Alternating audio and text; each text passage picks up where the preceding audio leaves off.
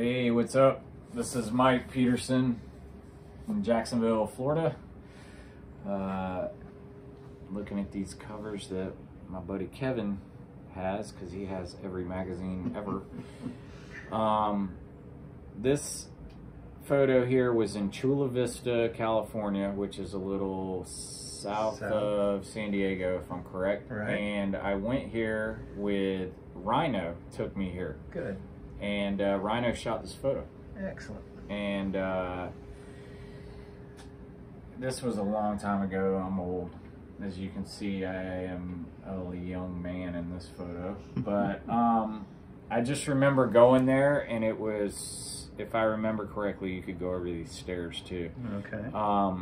But, you know, Rhino always had all the spots out in San Diego, and this is, I mean, what's the date on this? It's 2005. Yeah, so I mean, you know, this was a long time ago, but yeah, my man Rhino, dude. Do you remember seeing it for the first time?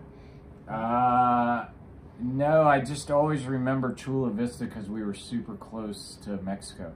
It's close, right? Isn't it only 10 miles from the border or something? For sure.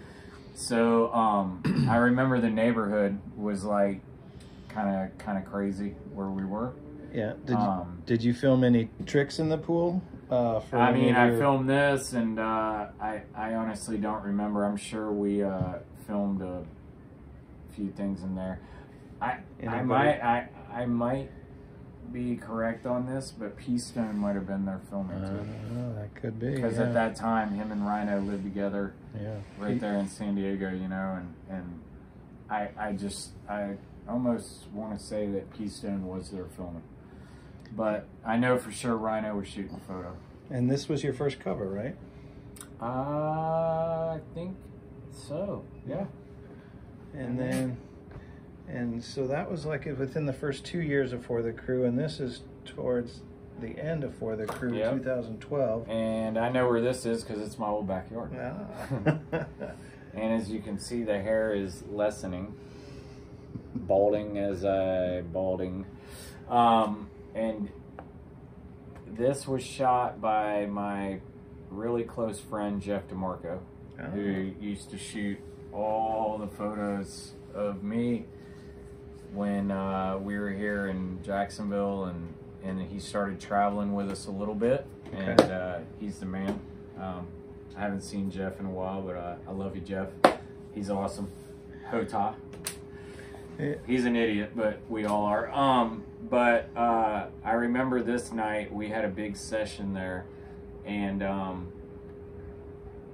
I can remember Jeff trying to get the flashes correct because it was kind of dark. You know, I mean, the pool was lit up, but not super good.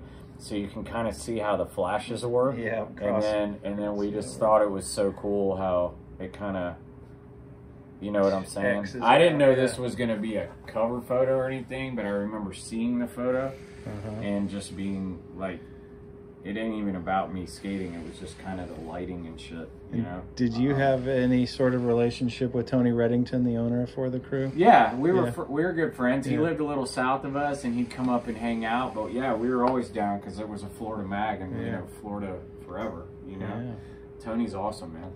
Great dude, man. Classic covers. You say that word. Does any images come to mind of covers that you saw as a younger skater? Influenced you? I mean, friends covers. Probably the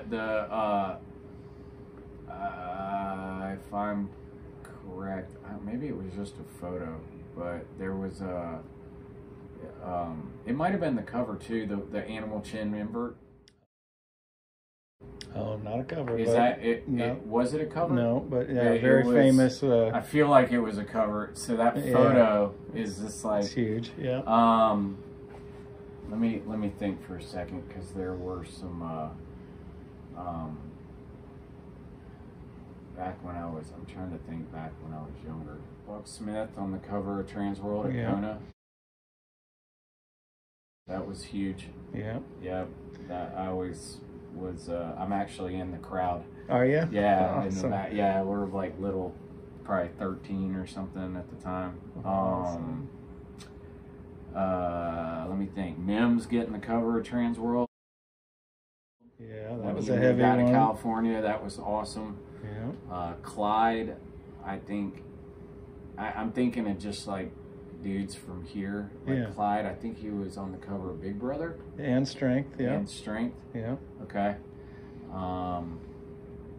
Yeah, I'm trying to think an influential one though when I was like younger. It was kind of later on, but not really. But the cover of the skateboard mag with Danny Way, crooked grinding. I think he was crooking the bar, gapping on the mega first ramp. issue, yeah. Yeah. Yeah. Okay. That one was insane. Hell yeah. Like, that was a good one. Always been a fan of him. I mean, I'm a fan of everybody. I think about later on, like, what was another one? Grant Taylor having back-to-back covers on Thrasher, because he got Skater of the Year, and then he got the, what was it, the anniversary photo. And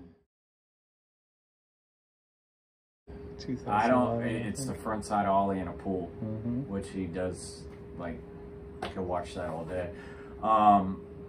But I think that was the anniversary one, was the frontside ollie. I don't know what his Skater of the Year one was. I can't remember. But I remember like only one other dude has gotten back to back, right? Yeah, and who was that? I'll have to look that up. I'm not sure. I almost want to say it was like Neil Blender or something. No. Nah. He's had very few covers. Damn, that's a good question. I can't remember, but I do know he's the only other dude to have back to back.